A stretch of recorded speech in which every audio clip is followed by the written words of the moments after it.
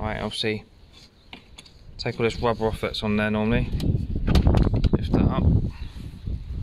I've already removed this.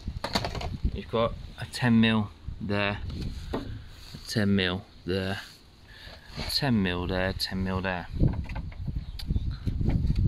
What you've got to be careful is, because I've already done it, I'll just chuck this back on before. You've got this for your washer jet. You tug on that and that'll come out, which goes, where is it? There. So that's quite easy. And as you can see, there's the slow cylinder there. It looks like it's been leaking, but it's not. It's because I've had it off already, that bit. So alright, what you've got to do is got to go inside and take the two nuts off, and then that should come out behind there. So what we've got to do is got to undo these under there, pull this cover off, so then we can see behind.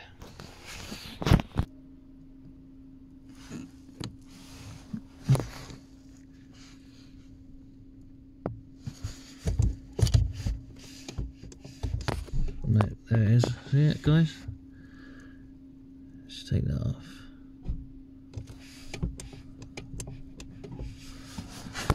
And there. The 13mm, the two nuts that we've got to undo, and then we'll undo them, and then what we do is we'll go to the other side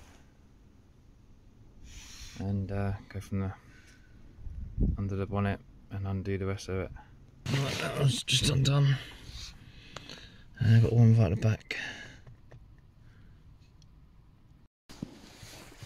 If you don't like small spaces, then you won't like doing this.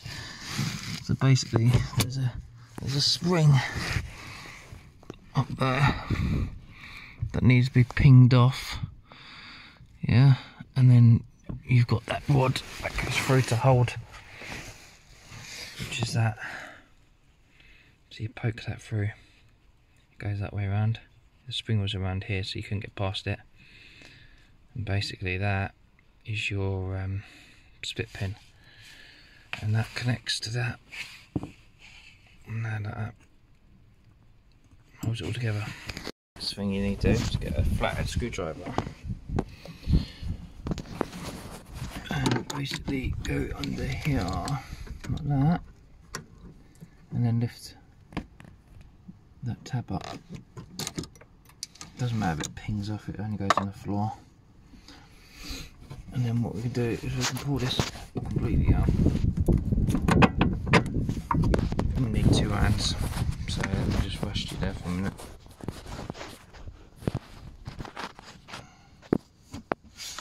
It actually lets me.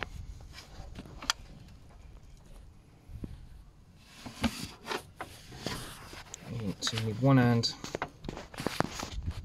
Oh, hang on. And obviously all you've got to do is disconnect this pipe here, which is quite easy, just literally pull it. But what's going to happen now is you might lose a load of brake fluid, so you want to quickly cap that off. I'll tell you what, actually, if I pull that one off the bottom there and then cap the top of that, that'd be easier, and I can, because this is not going to get used anyway. I'll do that now. There you go, guys, that's disconnected from there. That's disconnected, so now it should literally just pull out, just like that.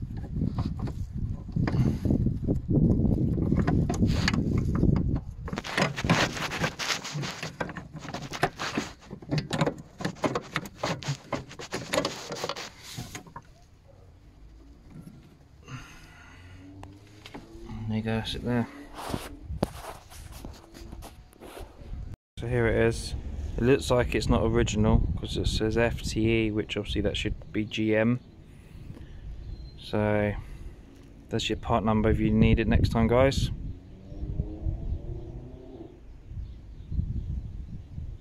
It says GM there actually, so it might be. I don't know what FTE is.